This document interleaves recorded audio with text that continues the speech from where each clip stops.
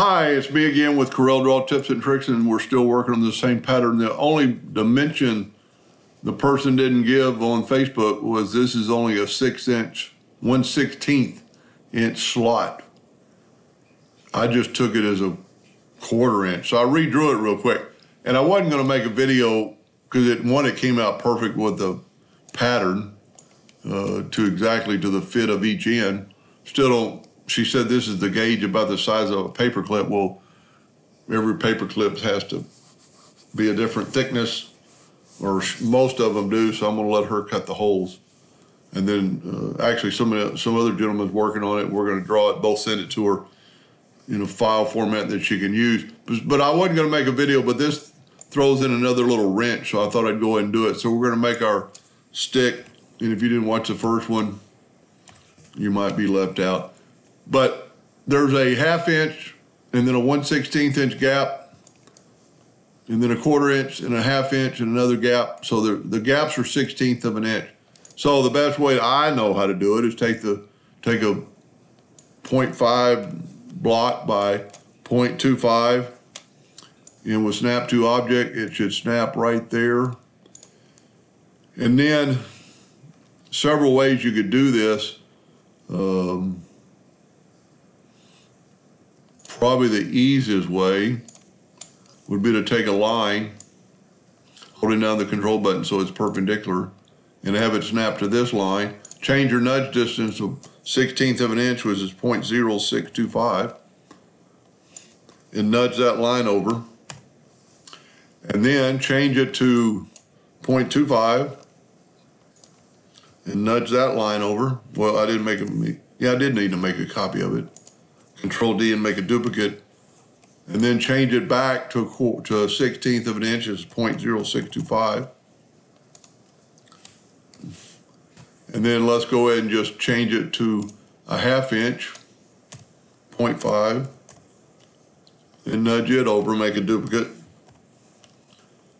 We didn't really have to draw this box, but we're bringing a line now.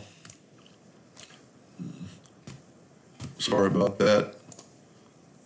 And let's just start drawing a line, then hold down the control button. We actually need it the whole length of the product, so let's go there. And then let's snap to that. And you know what? We could take this box away. Might make it easier. Nope. Should have left that box. We need to snap to that line. So now we have these little compartments. And probably the best thing to do is go ahead and take your virtual signal delete key and delete this and delete this and delete this and possibly even delete this. Now we've got a curve, so we need to select, well, it's all gone. We need to get rid of that delete. Whoop. Let's go ahead and delete that in. And now we just have that line. And let's zoom in here. So we got the pattern. Let's Control G and group all that together. And now let's get step and repeat out, and let's change our distance between objects is 0.0625. It rounds it up, but it is actually 0.625, and hit apply. And then if you don't want to figure out how many you can go, you just keep going till we get to the end. And that's where I say the pattern kind of repeats itself, and I think that works. Now we need to go back and delete lines, and we need this to be here, so we're going to delete between each of the bigger the lines. And you know what, for the video I'm not going to do the whole thing. Sometimes I get caught up and I keep doing it, but we really don't need to. But in this particular case, no, we don't. I deleted one too many lines there. Somehow I deleted that line.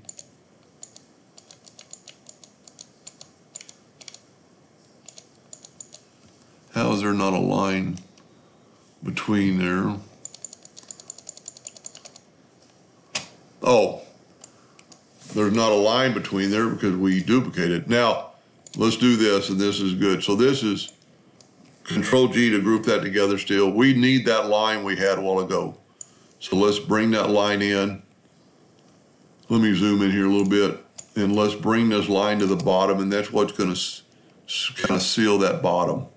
Now we're going to take this group, and let's put it, I know it's at least 12 times. Yep, doesn't matter if you go over. Just take the virtual segment delete key and delete that. And delete that little line. Then, that's much better. Take your virtual segment delete key and delete between the bigger parts. We needed that other part a while ago, so that's why I kept the line in there.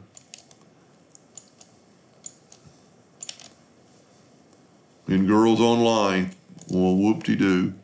I'm getting irritated at these people that comment on my video that I can get a date.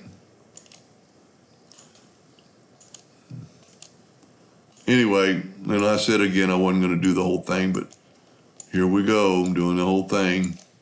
It'll look better. You'll understand. This is really pretty easy. It's just using math. Then, you know, you really don't have to do the tops. So get your Smart Fill tool. No.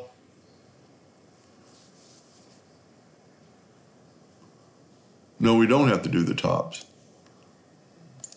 Fill that in, and there's your slots. And then left click, right click. So now we have slots that are 1/16 of an inch wide. And I don't know what's going in here, but there's a, so we'll do it again. There's a, I know this was a little confusing. I had somebody comment the other day that my videos were confusing. And I'm not saying anything about that except for maybe they are sometimes. But anyway, and then you got a 1/16 of an inch slot and everything else is a quarter. So that's how you do it. It's just the same thing, just step and repeat.